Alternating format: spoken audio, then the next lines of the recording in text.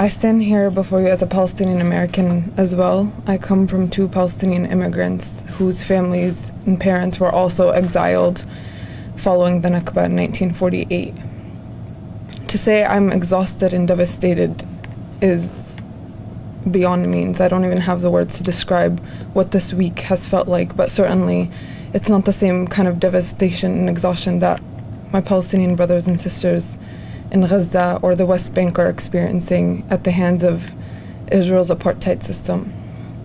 Following Sunday's attacks, Israel, with the help of our own country, pumped out reckless propaganda of Hamas beheading children and raping women. And while the information was debunked, the costs have already been paid and they've been grave. As of this morning, the latest estimated number of deaths is more than 1,537 Palestinians in Gaza, including 500 children and 237 women.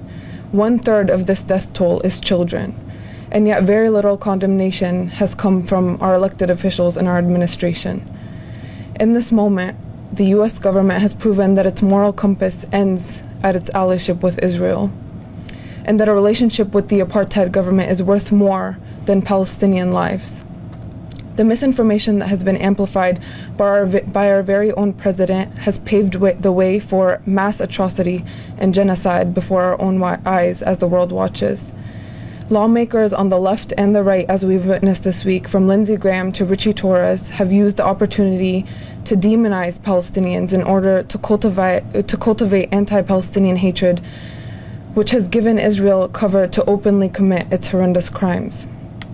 We demand the US government to call for immediate de-escalation and ceasefire, which includes calling for humanitarian assistance, the establishment of safe zones in the Gaza Strip, safe passage of humanitarian aid and medical supplies, as well as resuming access to water and electricity and fuel for medical facilities in the Gaza Strip.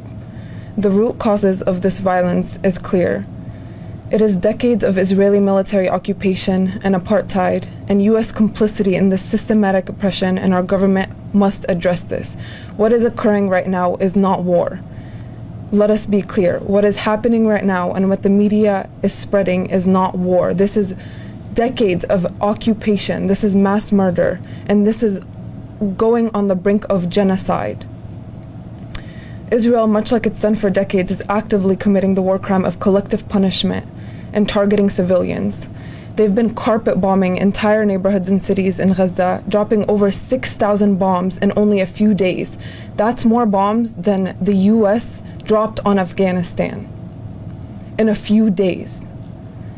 While it's been under siege for 16 years, Israel has imposed an entire, complete siege on Gaza, meaning it's cut off all food supplies, electricity, water, and fuel. People are no longer hearing from their families. Hospitals are completely running out of resources and have been called graveyards at this point. Right now, over 340,000 Palestinians have been displaced in the Gaza Strip, and over 220,000 are sheltering in 92 UN schools, which have been turned into shelters. Pending Israel's evacuation order last night for the entire northern strip of Gaza, telling 1.1 million residents to evacuate south of Wadi Gaza, we are on the brink of witnessing genocide, and as a nation, we're enabling it.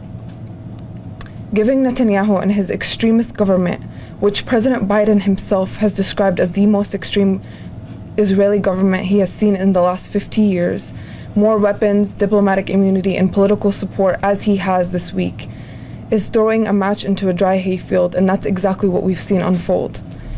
A ceasefire and de-escalation must be demanded of the Israeli government immediately, otherwise the blood of the atrocities that have been committed and the genocide that is about to unfold will be on the American government's hands. Thank you.